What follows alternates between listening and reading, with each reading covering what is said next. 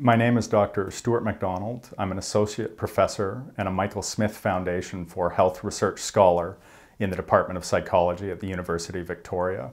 And I'm also a research affiliate of the Centre on Aging. With regard to some of the research themes from my lab, one of the ones that I'm particularly proud of has to do with this idea of targeting risk factors at the earliest possible time that are associated with individuals who might exhibit accelerated cognitive decline. Walking provides a very simple, easy to collect, and as it turns out, accurate snapshot of the health of various bodily systems, heart, lungs, musculoskeletal, and so on.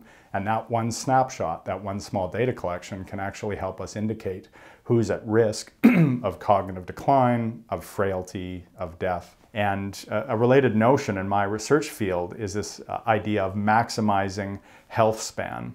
Health span represents the maximum number of years that one can live optimally in the absence of frailty or disease. And living an engaged lifestyle helps us maximize health span.